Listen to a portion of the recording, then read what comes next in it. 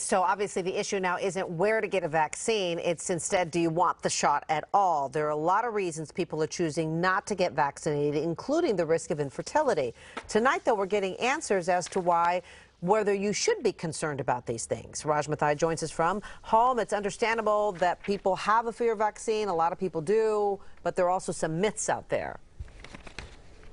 Yeah, there are, and we get it. The vaccine, the fear of what comes ahead, we get that. Throughout this whole process, though, Jessica, we've had the ability to turn all of our questions in these last, 12 to 14 months over to the COVID experts at UCSF. These are experts there that are helping the entire country, and we have them in our own backyard. And yes, there are concerns, whether it's the needles, people don't like getting jabbed with the needles, or perhaps just the side effects and the politics of it all. We can't help you with the politics, but we can debunk some other information and clarify some of the medical concerns. We'll start with that second dose. Have you heard about it, right? I just had mine last week. Yes, I was lethargic for about 24 hours after, but other people you talk to, no side effects at all. That second dose is crucial if you want to greatly reduce your chances of a severe COVID infection. I've really hope that people think that it's going to be a very minor trade-off compared to, months and months of getting ill or long hauler syndrome. But I do understand the fears that people have, and maybe time is what it takes for people to feel comfortable enough to go out and get that second shot. Can you debunk some of the theories or misinformation that might be out there in terms of women getting vaccinated and how it might impact their fertility or infertility? Is there any basis to this? Yeah, so there's no evidence for the impact of the vaccine on fertility. It's not a live vaccine.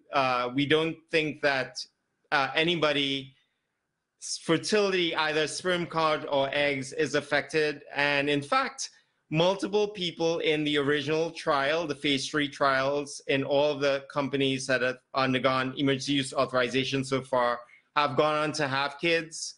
In fact, what we've realized since giving the vaccine out is that the good fighting antibodies, when a mom is vaccinated, actually goes to the baby. In the first few months, the baby can't develop any antibodies on its own, so it relies on the mom's antibodies. So if the mom gets the vaccine, it helps the baby in that period of time when the baby can't get those fighting cells. So there's actually many reasons to get the vaccine if you're planning a family rather than the opposite.